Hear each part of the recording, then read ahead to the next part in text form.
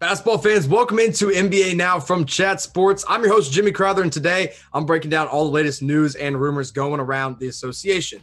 Most of what we're talking about today is going to be dealing with some injuries of the big-time NBA players for when the season returns, starting out with LaMarcus Aldridge of the San Antonio Spurs. Now, the Spurs announced that he underwent right shoulder surgery back in April, and it's going to cause him to miss the remainder of the 2019-2020 season. So whenever basketball comes back in July, unfortunately for the Spurs, LaMarcus Aldridge will not be with the team.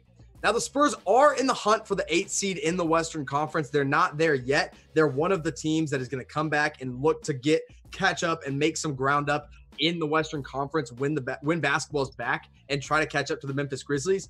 But now without LaMarcus Aldridge, it's going to be a little bit more difficult. Aldridge was really impressive this year for the San Antonio Spurs, even at 34 years old. He put up 19 points per game, 7.5 rebounds, nearly 2.5 assists, and was really, really efficient as well, a little under 50%. He tried to extend his range some. He could shoot the three a little bit better this season, but that mid-range game and his back-to-the-basket game is where he finds his bread and butter. So again, Spurs, now without LaMarcus Aldridge, you're going to be battling for the 8th seed, and it's looking even more tough when you don't have a guy who's putting up 19 points per game.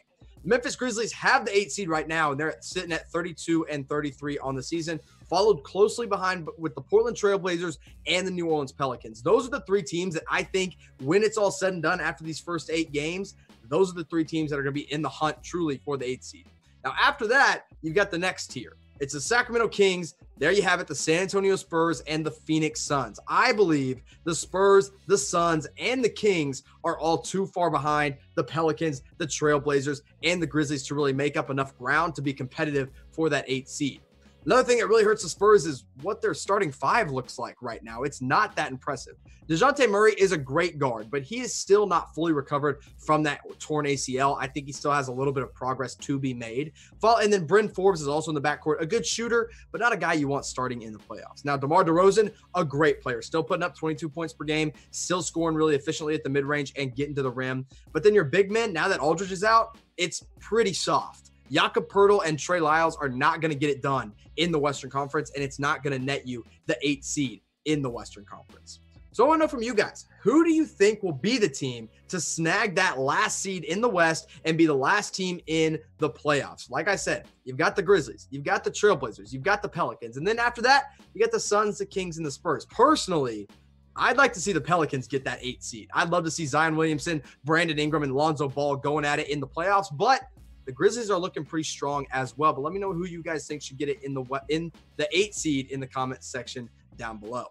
Now, NBA fans, basketball is coming back, but the most important thing right now is that you are staying healthy. And today's show is brought to you by Fanatics that are trying to keep you safe, healthy, and stylish with some of these NBA masks. When you go to chatsports.com/NBA mask, you can get a 3-pack of these face masks for just $24.99. Whoever your favorite team is, go pick yourself up one at Fanatics. Stay safe, stay healthy, stay stylish. Thanks to Fanatics today. Now, another guy I want to talk about, this is an injured player right now, but he might be getting a little bit more healthy, is Andre Roberson of the Oklahoma City Thunder.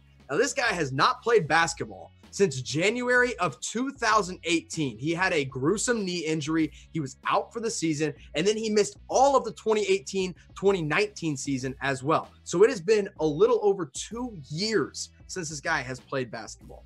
Now, he has been rehabbing in Los Angeles, but right before the pandemic hit, he got back to Oklahoma City and started rehabbing with the team. Now, Sam Presti, one of the best GMs in the game today, said this about Andre Roberson in this time off. So the time has really helped Dre. From a health standpoint, he's doing really well. The issues that we're facing is that we haven't had the opportunity to see him on the court in real basketball activity because everything is still relegated to the one-on-one or one-on-zero still.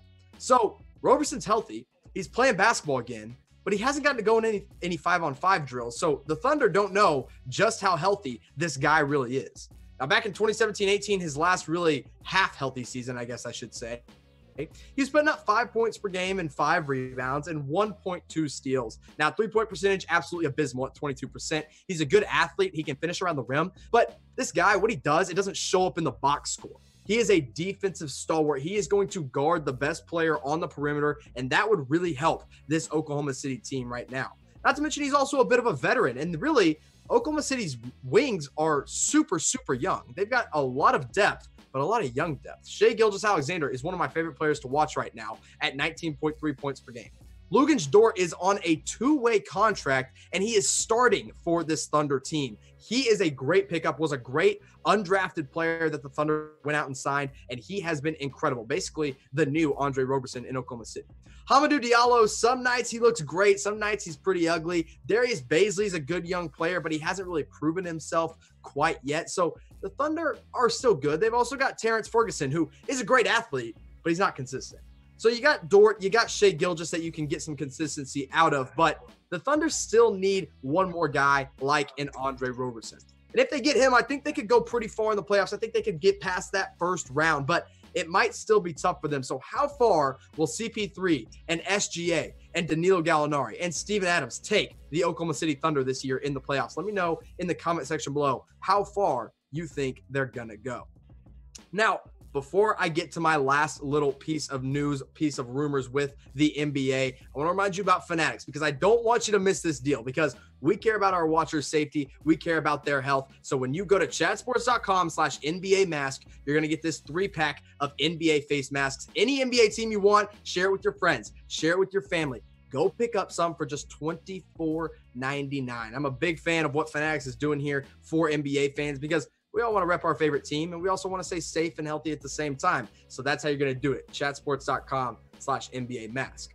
Now, if you're a fan of the Brooklyn Nets, maybe you're getting some Brooklyn Nets face masks, you're a little upset right now because your two star players are not coming back. Kyrie Irving and Kevin Durant have officially been ruled out for the rest of the season. Now, we all kind of expected Kevin Durant, who tore his Achilles in the NBA Finals, to miss the rest of the season, but Brooklyn and Durant both confirmed it. Now, Kyrie had a few injuries with the Nets this past season. He only played in 20 games, but people were like, hey, he might still come back, but that was not the case. So now Brooklyn is without these two absolute studs. Now, KD, back when he was healthy last season, was putting up 26 points per game, 6.4 rebounds, nearly 6 assists, and doing it all really efficiently at 52% from the field.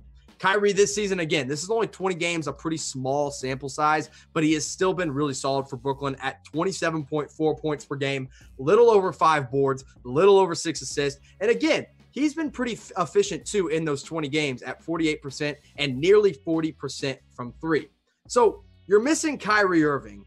Who is going to step up big for the Brooklyn Nets now? That is the big question. Their depth right now, it's a little bit of a toss-up when you look at guys that can replace Kyrie. Spencer Dinwiddie, probably the best backup point guard in the NBA because he's basically been a starter this year at 20.6 points per game. Spencer Dinwiddie is absolutely incredible. He's going to get paid here pretty soon. But then after that, your next point guard on the roster is Chris Chiozza, a guy who's with the Houston Rockets and then with the Washington Wizards as well. He's putting up 4 points per game. He is barely playing for Brooklyn.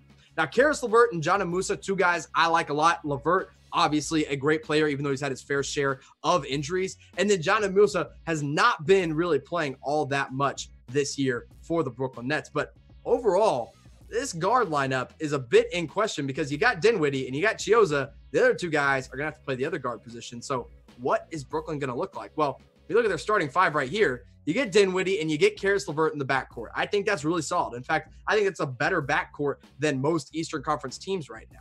But then you get Joe Harris. Sure, he's good. He's a great shooter, absolutely. But 3-ball is all he does. He does not play any defense. Meanwhile, Wilson Chandler is your starting power forward, a guy who was suspended at the beginning of the season. He's come in, been pretty good, a good veteran presence for the Nets. But then DeAndre Jordan in the middle. I don't agree with Jordan starting. I think it should be Jared Allen. But let's face it, this starting lineup for the Brooklyn Nets is not very strong. And that's a problem because there's still a chance they get knocked out of the Eastern Conference playoffs. Milwaukee's at number 1. Nobody's even going to touch Giannis Antetokounmpo and the Milwaukee Bucks. You got the Raptors at 2, a surprise in my opinion, followed by the Boston Celtics and Miami Heat. That's your top 4.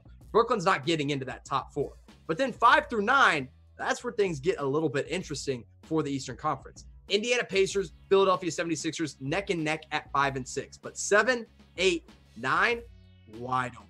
The Brooklyn Nets, 30 and 34, almost tied with the Orlando Magic at 30 and 35. And the Washington Wizards are going to get a chance to compete for that final playoff spot at 24 and 40. And oh, let's not forget, John Wall could be back for the Washington Wizards, making that team a little bit more interesting. And if Brooklyn doesn't figure it out without Kyrie and KD, they could very well miss the playoffs in the Eastern Conference. So, it's going to be tough. Washington's got to do a lot of things. John Wall's got to look really good. Bradley Beal's got to win a lot of games for Washington, but there's a chance the Nets fall off. So which team in the Eastern Conference is going to miss the playoffs? It's probably between Brooklyn, Orlando, and Washington. I know I'd like to see Washington in the playoffs over a Brooklyn Nets team without KD and Kyrie, but if you got another team, let me know in the comment section below. Thanks for watching, and I'll see you next time.